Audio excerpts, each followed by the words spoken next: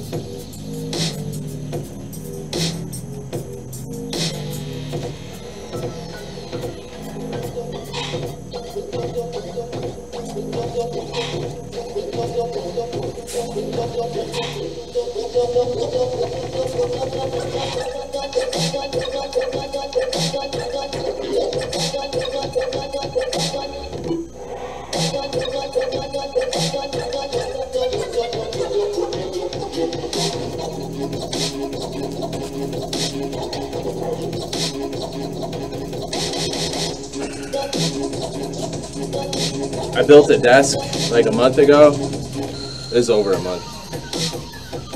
And I made a stain out of oil-based paint or enamel. Oh shit. And I was doing it barefoot. Like sometimes I like to work barefoot. And I got a bunch of it on my foot. And it's still there.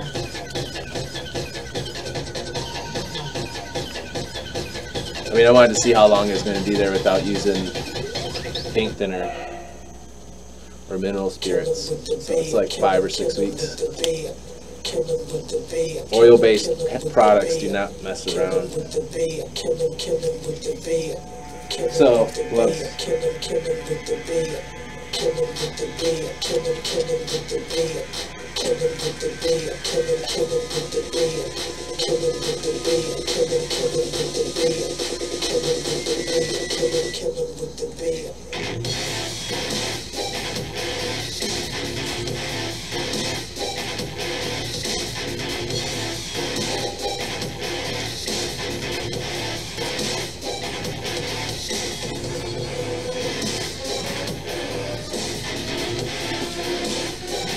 It's my favorite coffee cup. It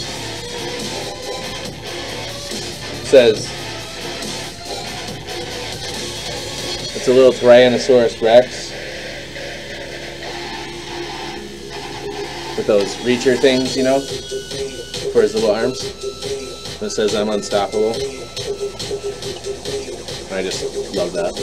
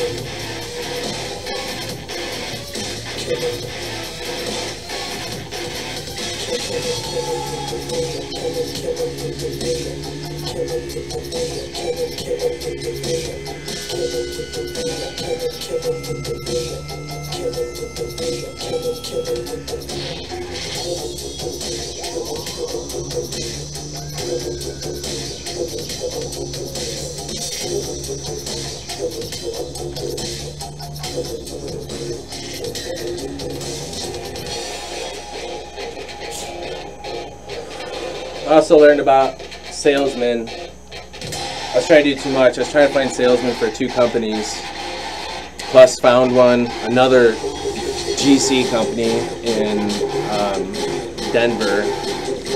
So that's actually a salesman for 3 companies. And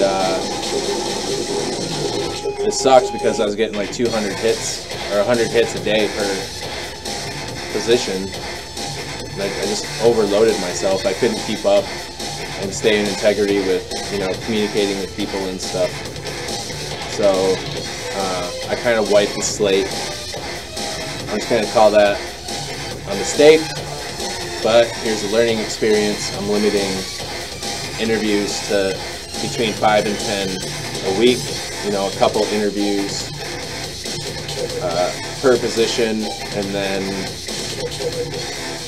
I'm going to be more detailed in my job apps to weed out people that don't want to do it. Like, I'm going to intentionally weed out the weak. So I'm going to do that, and then I think what I'll do is I'll launch the ad at, let's say, 1 p.m. And then typically what's been happening is by 7, 8 p.m., you know, you have a pretty good chunk of people interested, like 25, 30, sometimes 50, because people get home from work and they look. So I think I'll just, at that point, I'll close the job offer and I'll go through those smaller pieces. And I'm just going to do one at a time, one job at a time. I think I should do Denver first, because they'll supply me cash with roofing sales. It'll supply me cash with by feeding max claims, and then so that's 2 sources of revenue from one salesman.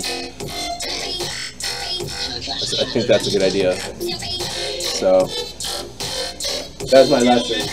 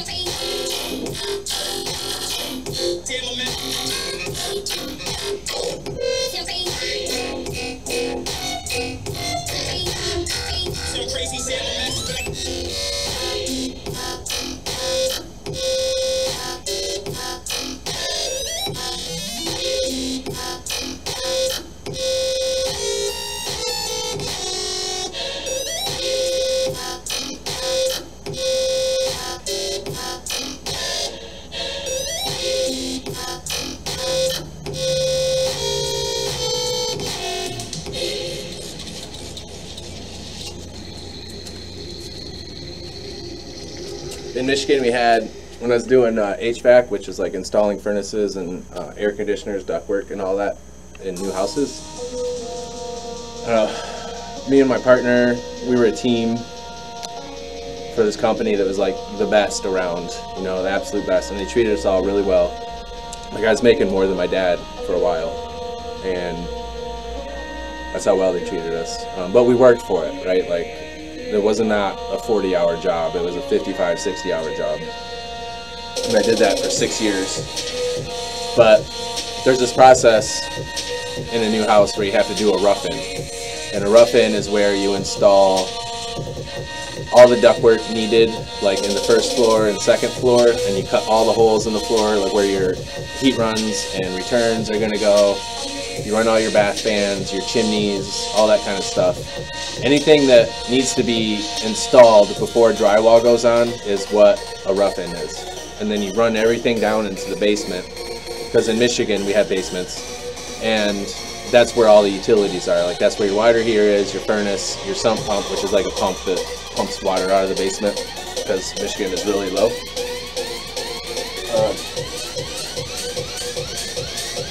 Anyway, I was always on chimneys. So to run a chimney, you start on the first floor, you cut a hole where you want it to go into the basement, and then you run this 5 to 6 inch round pipe up the first floor, and then up the second floor, and then into the attic, and then out the roof. And when you go out the roof, usually there's already shingles on the roof, and you have to like install the flashing so that it won't leak, right? Like, so you have to lift up layers of the roof, put the flashing up under there, nail it, caulk it, and paint it. Usually paint it black, and then that's it. But going on the roof,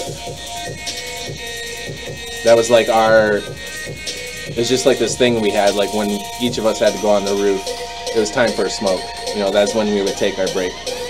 And sometimes, because it's roof, like you get a good view of everything, and it's nice being up there.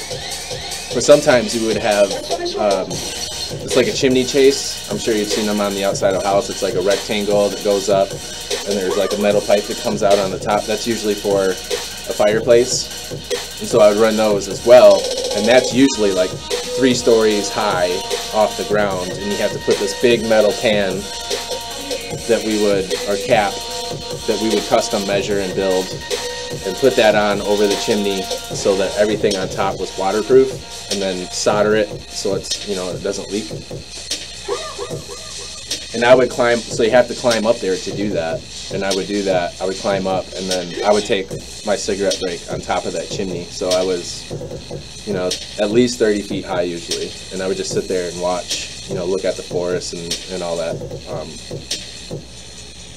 That's what reminds me of this. Like, there's moments where I want to take a break and have some tobacco, because it just reminds me of that period of my life.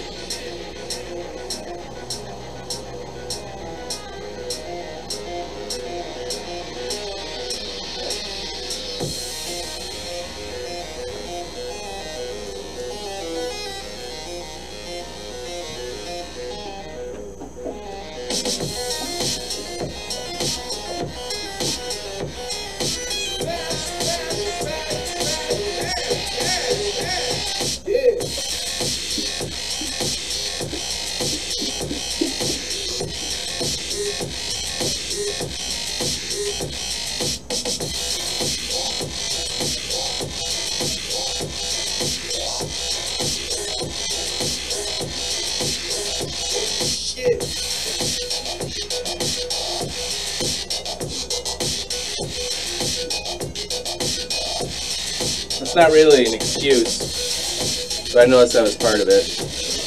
Because me and my partner, my team member, we were really close. We did some fucked up shit outside of work, We should both be in jail for a really long time, let's put it that way.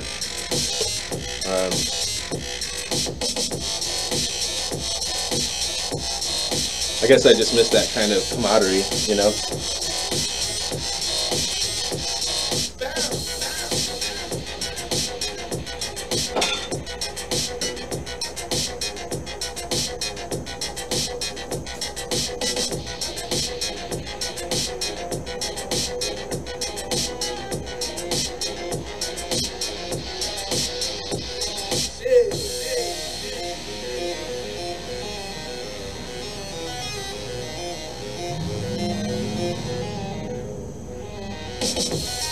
But I quit smoking for 2 years after, during that period, so it's not really an excuse at all. It's fucking gnarly, man.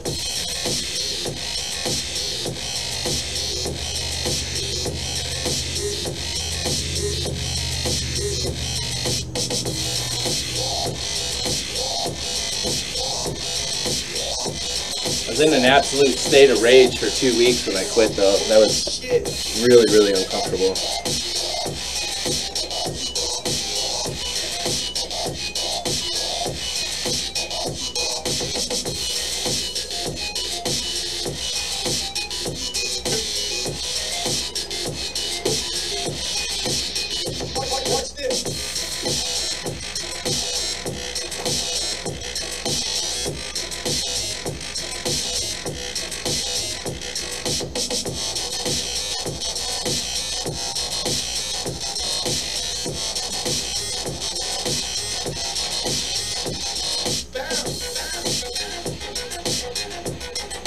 tried doing these videos a couple years ago, just in general videos, and shit, that's disgusting.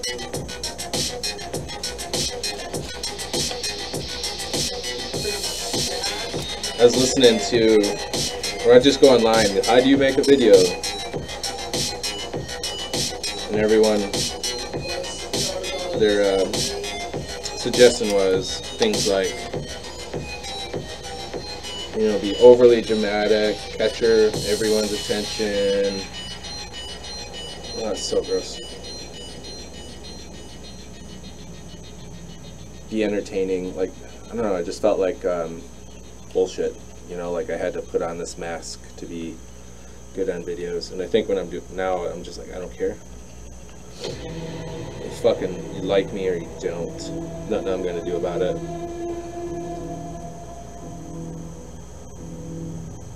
I think a lot of that attitude came from Kali, but also I did some social media campaigns and Google campaigns. I was getting a lot of hits, like I was way above average as far as like how much attention and stuff I was getting in my campaigns, but the results were garbage, like as far as, you know, how many people were turning over. And I just decided that most info online is shit. So I don't really listen to it anymore. Like what comes up for me in the quiet, like that's what I listen to.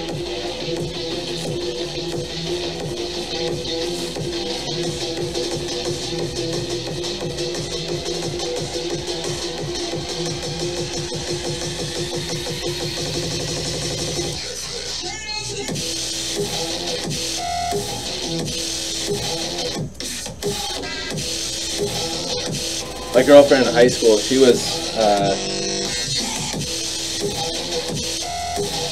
blonde hair, blue eye, but she was a quarter Chippewa, which is the tribe, one of the tribes we have up there, Native American tribe, and they have this. The way we tried to make amends as a state was to let them build casinos on their land, like we encouraged that. And as a result of those casinos, members of the tribe, anyone, I think it's a quarter and under, we get a ton of money every year. It's like, I think it started out as 30 or 40,000 a year, but I don't know, I want to say it was up to 70 something, plus insurance and free college and all that. I mean, it's not an amends for what we did, but a complete amends, but you know, at least we tried, I guess. Anyway, that reservation was only 40 minutes from my house, and this other girlfriend I had was going to school. They have a college up there, and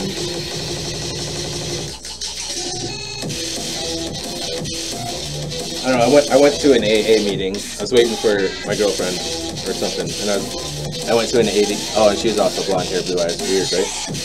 And I went to a meeting at a clubhouse, and I was in my big book phase. AA's got this book they call the Big Book. It's like the program in print.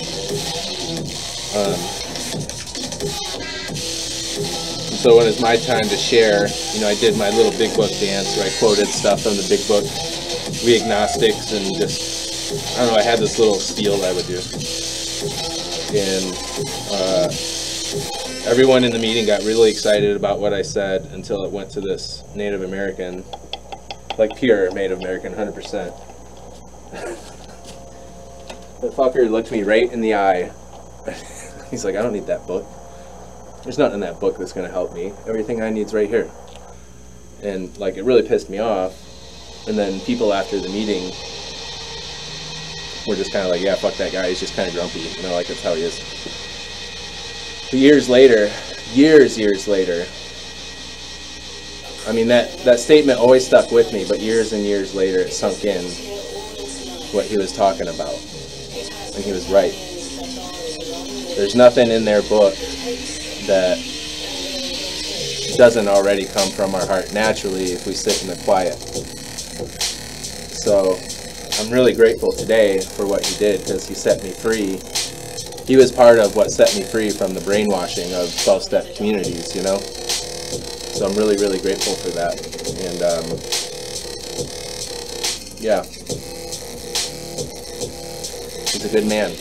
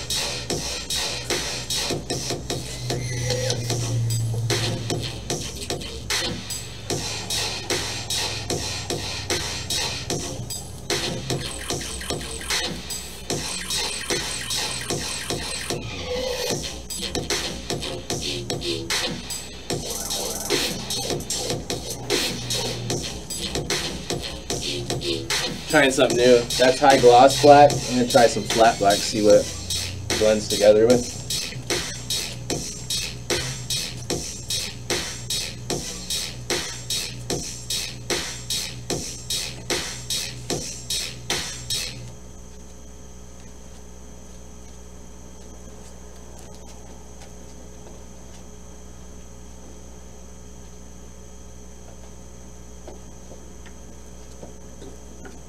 Right here.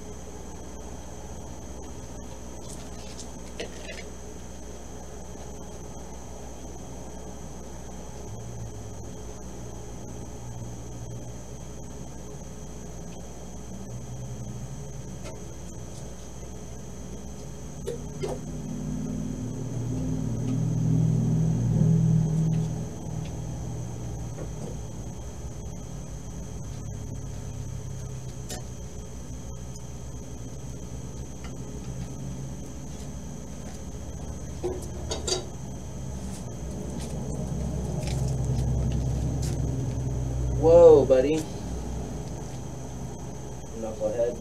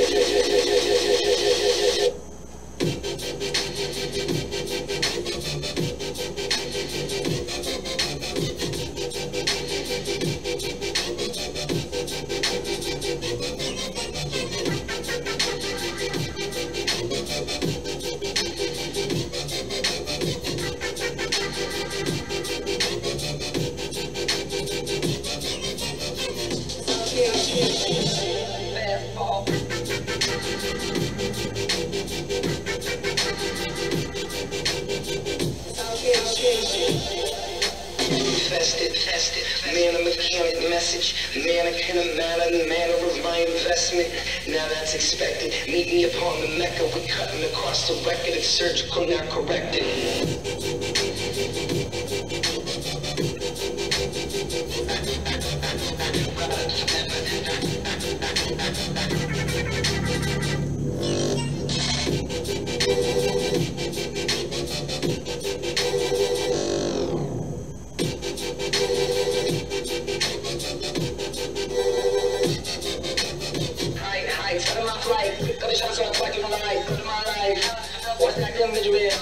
Back to my youth, walk with your looks, climb upstairs, get to the roof. Got no proof, so I jump. On the way down, loud enough to wake the sun, strong enough to block its rays, long enough to never sleep, never sleep, long enough to never sleep, never sleep, never sleep, never sleep, never sleep.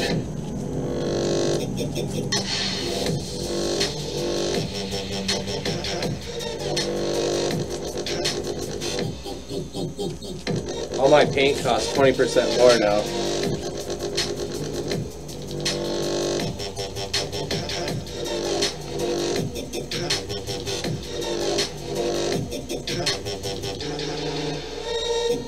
So I hit him with a little bit of venom. I'm gonna more get more coming in for the kill until we can get your look. Back shut around your black look and leaving the math look before we wrap up. Loud enough to wake the sun, strong enough to block its rays. Loud enough to wake the sun, strong enough to block its rays. Something so special about this bass in this treble, rider forever and not a contender. It's that champion sound black, quick with a get down. Champion sound black, quick with a flip frown.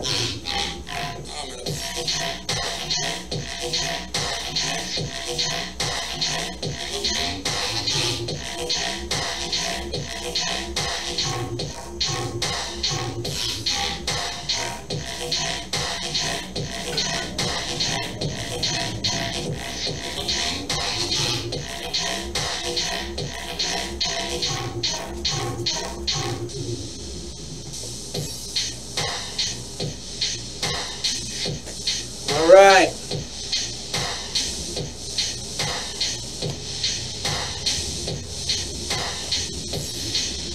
I'm trying a new thing where, for this commission stuff, I'm not good at drawing what I see anymore. I don't know. I think it's too much drugs. But, like, with the one in the back, there was a person I was thinking about, which is Stoy Dragon in Russian. I know I pronounced it wrong, it's fine.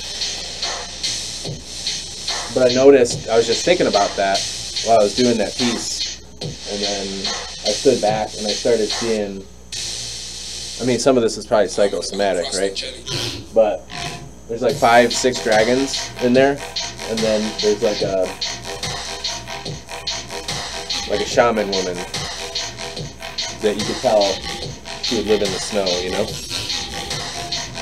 So obviously a lot of that probably is psychosomatic, but I'm fine with it if that's what it is, because it still gets,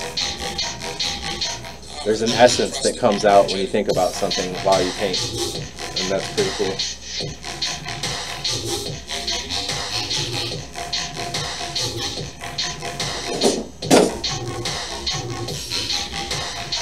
I'm gonna go edit these videos. Let's see what we got. Jesus Christ, 2 hours. Okay. 2 hours, no break, not bad, right? We'll let that dry, edit these videos, and brush my teeth because I forgot to do that this morning. That feels really good. Peace out.